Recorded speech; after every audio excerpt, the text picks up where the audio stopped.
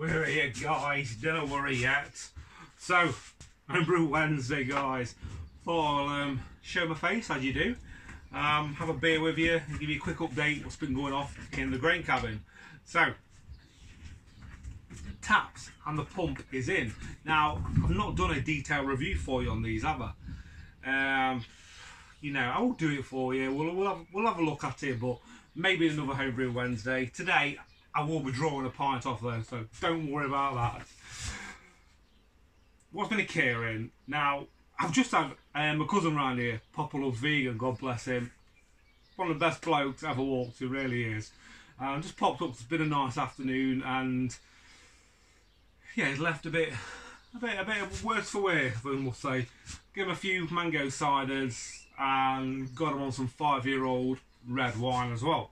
And yeah, so I think he may be asleep on the sofa now, who knows. But great to see him as always. I will leave a link down to his channel below because he's put some new content out at the moment, bless him.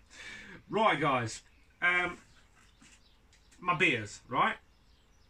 This past, I don't know, again off a year now if I'm honest, I've not been that happy with my beers. The taste of them and stuff like that. I suppose we all go through this kind of, I don't know, kind of issues, don't we? So what I've had to do, I've just stripped everything back down, you know, proper cleanse everything. Pots made them all lovely and shiny again. Same with my grain basket. And we've had a few beers on the go since.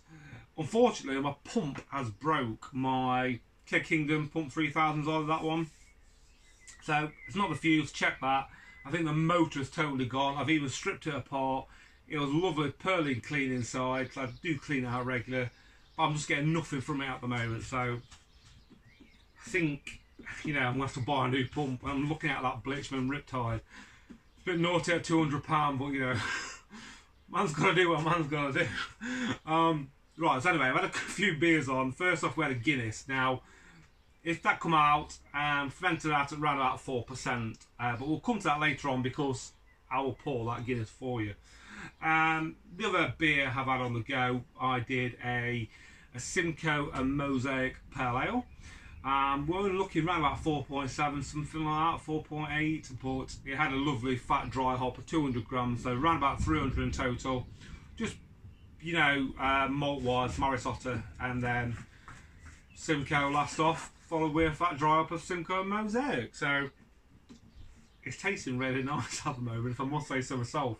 So that'll be going on keg and ready for this weekend. Yeah, so ready for pouring basically for Saturday. We'll rock that baby, put it that way. And the other beer I've had on the go is a mild. Because I've got the pump, I love a mild on the pump. Take you back to, you know, obviously I'm an 80s kid, but I can remember drinking my dad's mild in the pub and my granddad's mild in the pub in the 90s. So, and it's all, you know, it's gone now as of tea, fell out of fashion and what have you. But it's always a classic, and it come out around about, I think, 3.3%. So I'm dead happy with that. And that is it now. You can see two more. It's got a lovely pale chocolate colour to it. It was just literally Marisotta chocolate and crystal. Nothing too much. Only about 3 kilo of Marisotta. But it's tasting really nice and clean, and a nice drop of sweetness here as well. So yeah, I'm going to bang that on the pump, why not? The pump is actually, what do they call them, pint 365, so if you look on their site, around about £175. I got this one from the malt miller though, simply because it comes with all the connections. They are like a John Guest fitting, and you know, you need ball up, quick disconnect, straight to the keg, job done. Yeah, I normally leave it right about 10 psi for 3 days, so nothing too intense, but it's generating carbonation. I just draw it off, ain't it? I put my Guinness on there at the weekend. Now, just because I wanted a Guinness on there, I know a lot of people go on taps in the pubs, but I don't have the nitro here, I don't have the mixed gas. It was very, very nice on the pump. I must have drunk about half a keg of it. Since then, I've took it off, connected it to the tap, obviously force carbed it quite a bit more over these last couple of days, and thoroughly cleaned the lines out on this pump. But you know, very happy with that. And maybe Homebrew Wednesday next week will show me in action, drawing a mile off. Why not? Let's get to the main thing. My Guinness. Double taps, guys. Industrial style, steampunk-esque. I don't know. Double taps with flow control taps. Come on. If you never use flow control taps, I tell you now, they're an absolute game changer. They really are. Very, very good. It just gives you that ability, doesn't it, to calm it down. It's going nice and slow at the moment, but then if I just knock it like that, it will speed up. But you can just knock it with your fingers and, you know, you're there. I tell you something, the thunder's coming now, I can bloody hear it. The rain's coming down.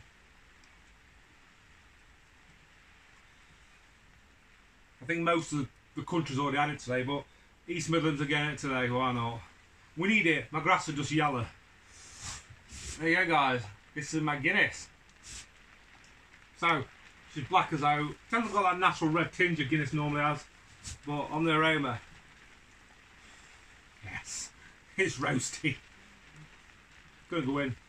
4% exactly. We do have a little Guinness logo there. Glass, 50p outside Morrison's. Why not?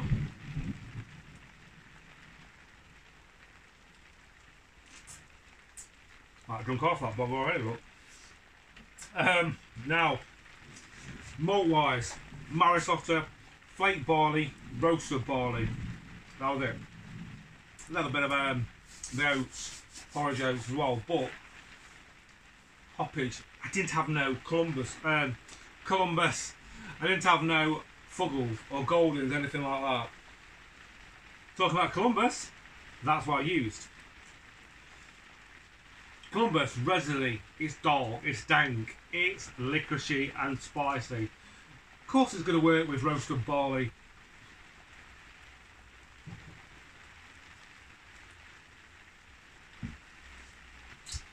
That is beautiful, absolutely beautiful. 4%, a proper session ale. It'll be brilliant in the autumn, don't get me wrong. Bit of a wrong time to do a Guinness, but I needed to use roasted barley up. You know, adding that Columbus, you get it now. That spiciness comes and goes, but then your palate is just left with licorice. A lot of licorice. And to me that works so well in a Guinness. You know, I know them flavours do impart on that as well, like an earthiness, licorice root. But wow, getting a bit loud now, she is. But yeah, Columbus. For me, the Guinness, I'll be definitely using that again, for sure. I didn't put nothing in a boil, it was only like 30 minutes to go, 20 minutes to go. Because you put too much Columbus in a boil, it can make it too harsh. They're quite big on alpha acids, I think. But that's it, guys. Me, at the bar, having a pint. Got the old big whiskey bottle here as well from my uncle's pub. Start putting bottle tops in it, but I think I might get rid of them and start putting £2 coins in it. They minted them, won't we, when that's full up? Really would. So yeah, guys, that's it for me this week. Homebrew Wednesday is now wrapped up. Got a Grange glass coming for you, probably end of next week, I think. And that's an Eldorado Smash. Why not, eh? Guys, enjoy. Stay safe. Keep tipping it back.